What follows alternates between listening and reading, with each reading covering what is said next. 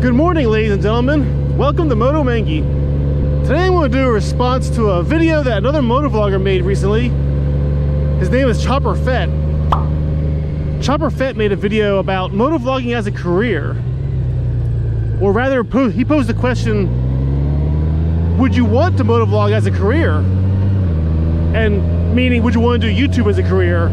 Go YouTube full-time and try to make a living wage from YouTube and that kind of thing, but more specifically from motovlogging on YouTube and earn enough money to make a living wage, so to speak. Earn a living, pay your bills, that kind of stuff.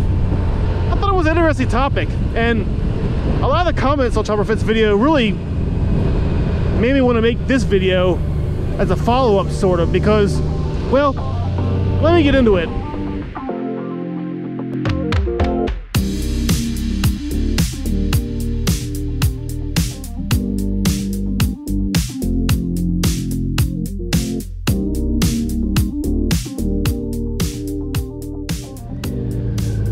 So this is actually a question that I get asked a lot by viewers.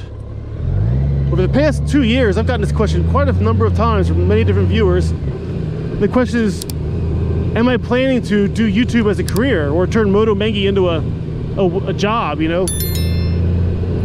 Was that my plan from the beginning of creating this channel? And it ties into what Chopperfett was talking about, because I think from reading a lot of the comments on Chopperfett's video, and also from talking to viewers I've had too who asked me that question, I think a lot of viewers who aren't motovloggers sort of think it's fairly easy to make money off YouTube, I guess, or like choosing to turn YouTube into a career is simply a choice. Like, I'm gonna motovlog full time now and make lots of money. But that's not how it works in reality. The truth is, doing YouTube as a career takes a lot of work. It's not something that just happens. Well, okay, it doesn't normally happen, just happen.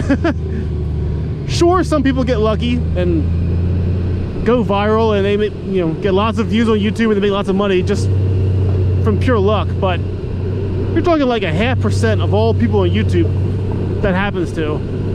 If you want to realistically make money on YouTube, you really got to put a lot of work and effort into it.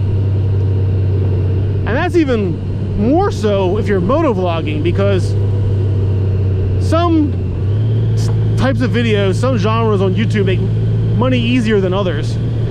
Like, take financing, for example. Finance YouTube channels are one of the most popular YouTube genres, mainly because it's one of the easiest ways to make money on YouTube.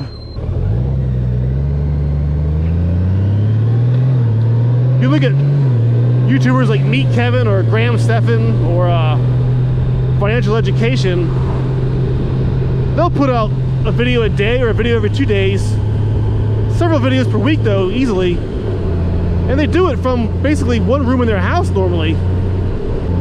And a lot of them make so much money that they can hire editors to work for them, so they just film the videos and then they have an editor or someone else who puts the video together and posts it and everything and does all the tag work, the tag words and stuff, and makes the thumbnails and everything. And that's how they can churn out lots of videos. It's all about quantity. And yeah, they have quality too, but quantity is how those financing YouTube people make a lot of money, to get lots of views for lots of videos. But for motovlogging, most motovloggers do it themselves. They're one-person shows. And yeah, some larger channels have crews, filming crews and stuff. Nice road glide.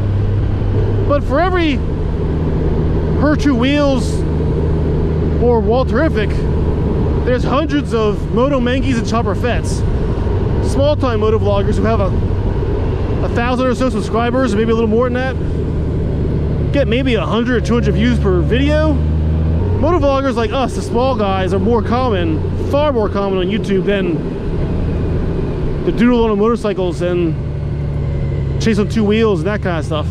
But like Her Two Wheels, she didn't just get a big channel automatically. She puts lots of work in.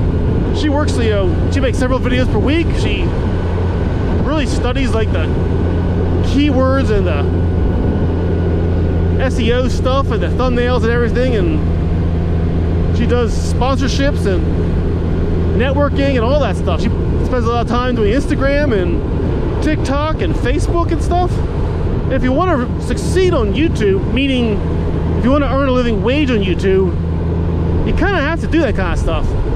Yeah, you might get lucky and just coast into a viral channel, but typically that's not going to happen. It's going to require work. Let's just look at Doodle on a Motorcycles channel. In the past year, she's quit her job and going full-time YouTube, meaning she's putting a lot more time into her channel and her videos and editing and that kind of thing. And look at her channel's, you know, subscriber count and viewership. It's really going up high over the past year.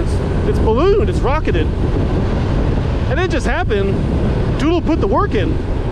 So back to Chopperfett's original question, would you want to go full-time motovlogging on YouTube? And I see a lot of people saying, yeah, sure, they'd love to. Why not? Get paid for riding a motorcycle, that kind of thing.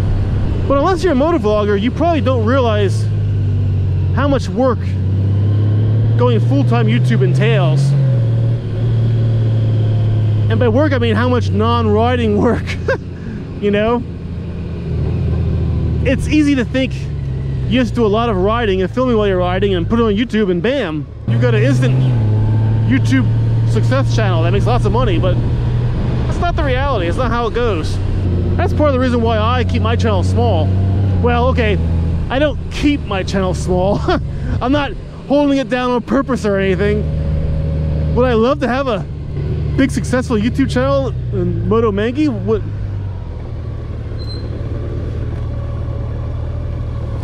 Would I love for Moto Mengy to make lots of money? Of course I would. Who wouldn't?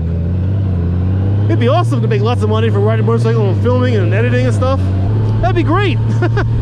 But in case you haven't noticed, I put out one video per week on Moto Mengy. Yeah, there have been a few weeks over the past 2 years where I've had 2 videos per week, but not usually. Those are the exception, not the rule. For the most part, I put out 1 video per week. At the time I'm filming this video, I actually have 3 videos uploaded to YouTube Studio ready to post live, ready to go, you know, ready to make public. I hold them off to put out 1 per week, so now I have a 3-week window where I don't have to do any motovlog editing or filming. I can just relax and enjoy myself for 3 weeks and I have to make another video to put back on YouTube. And I like that kind of laid-back attitude towards Moto Mengy. For me, motovlogging is a hobby. I'm doing it for fun, not to earn a living. Because doing it to earn a living requires a lot of work. And I do more riding without filming than I do riding while I'm filming. And I like that balance. I like riding for the fun of it. Yeah, I love filming while I'm riding too. I find motovlogging fun. I like the editing, I like the whole thing, but I like it as a hobby. I like it once in a while. If I went to go full-time and make 2 or 3 videos per week, that would take a lot more effort, a lot more work. And my fear is that would turn motorcycle riding into a job that becomes laborious. And I don't want to turn motorcycle riding into a job that feels laborious. Like, for example, there's a large motovlogger, a motovlogger from a large channel I talk to once in a while. I won't say her name, but she asked me a while ago about my Goldwing. Her husband was interested in buying a new Goldwing like I ride, so she asked me questions, and we got to talking about, talking shop, so to speak, about motovlogging and life, that kind of thing, whatever. But her channel is much larger than mine, and at one point over the course of, you know, the past year or so, she asked me, and she wasn't being mean, but she asked me what keeps me motivated to keep going with my channel being as small as it is. Because I don't get a lot of money for Moto Mengy. You know, my channel is growing very slowly. It's not growing with leaps and bounds. Whereas this motovlogger, she's been motovlogging a little longer than me, but not much longer. But her channel is like, you know, many orders of magnitude larger than mine. Let's put it that way. Much, much larger than Moto Mengy. So she's making decent money from motovlogging.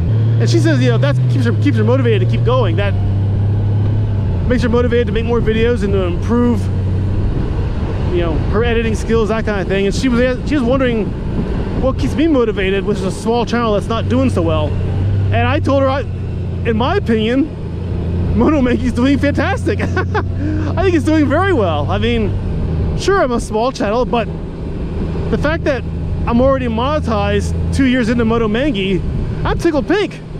I think it's fantastic. I mean, when I started Moto Mengy, I really didn't think I'd be getting paid for YouTube for a couple of years, like 3 or 4 possibly. In hindsight, I was probably naive. I don't know. I think most channels get monetized within the first 2 or 3 years. Moto Mengy might have gone a little faster than others, but not much. But since being monetized, Moto Mengy hasn't grown much at all. I mean, very slowly. I'm gaining like 10, 20 subs per month. I kind of made the same amount of money per month from YouTube as I had since the first time I was monetized, so it hasn't been getting any better, but it's something, you know? I mean, I think it's great. I mean, making any kind of money for a hobby is pretty slick in my opinion. I started Moto Mengy more as an artistic challenge than a career path. So to me, personally, Moto Mengy is doing great. It's been a huge success. Part of my drive for Moto Mengy is not to make more money at Moto Mengy, from Moto Mengy, but to get better at making videos for Moto Mengy, you know? I mean, I want to improve my editing skills and make better videos, and whether or not the audience grows is kind of secondary to me having fun doing it. Honestly, that might sound strange from a YouTube point of view, but it's the truth. I'm more concerned with the challenge of Moto Mengy than I am the financial success of it. Now, people like Blockhead and Her Two Wheels and Doodle Motorcycle, they decided to try and go full-time YouTube and make tens of thousands of dollars per year or more from motovlogging. And that's great, that's wonderful, all the power to them. But they're also putting in a lot of work to do that, and they're, you know, 40, 50, 60 hours a week is what they're putting into their channels. Probably more than that for some of them, some of the big channels. And yeah, I think I'd rather enjoy life a little bit. I don't think I'm ready to turn motovlogging into that much work. Although I will admit, part of me would like to juice up Moto Mengy's output for like a half year or a year and really push working on my channel hard, 2, 3 videos a week kind of thing, just to see what would happen, purely for the challenge of it. Not really because I want to turn Moto Mengy into a living career or a job, but just mainly because I would like to give it an effort and see how it goes. And maybe I'll do that someday, I don't know.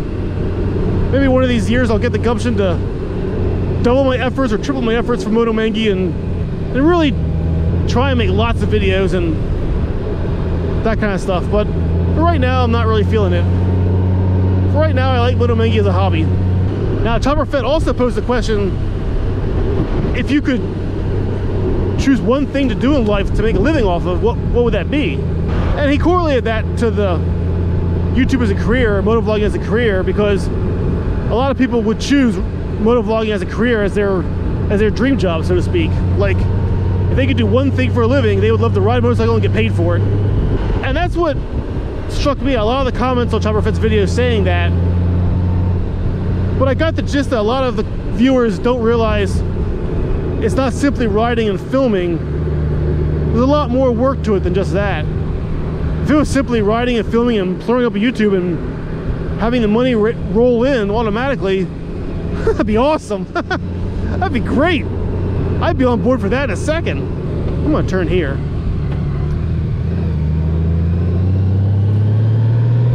The reality is that motovlogging as a career is like 10% filming and riding and 90% other stuff. Editing, thumbnails, SEO work, tags, descriptions, Instagram, Facebook, TikTok, networking, all that stuff.